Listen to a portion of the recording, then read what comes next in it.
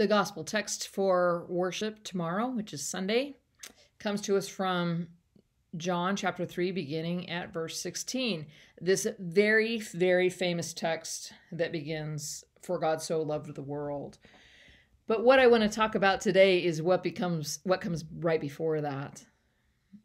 Chapter 3 of the Gospel of John recounts the famous story of the Pharisee Nicodemus, who comes to Jesus at night, doesn't want anyone to know that he's curious about Jesus and about Jesus' ministry and his teaching. So he comes at night, and they have this conversation, of course, that we've heard about. You have to be born again to know the Holy Spirit, that you have to be born again to enter the kingdom of God.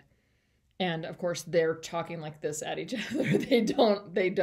I think Jesus well understands, but Nicodemus just doesn't get it. This text that we have for tomorrow's worship comes right in the middle of this encounter with Nicodemus. You may not have known that or may not have remembered it. I know that I didn't.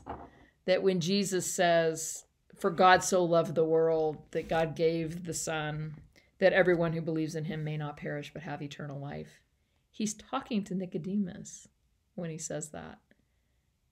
In effect, he's saying, "For God so loved the world that God sent me.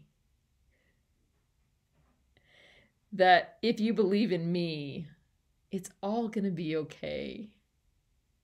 You won't, your life won't be for nothing. You'll have eternal life." It's great. It's great to imagine that they're in the middle of this conversation, like miscommunicating. And then in the middle of that conversation, God says, "Nicodemus, God sent me to the world. God sent me to you. It's okay. Just believe in me, and it'll all be okay whether or not you understand." Trust me.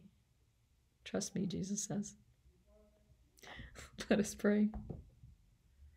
Jesus, have a conversation with us in the midst of what we understand and don't.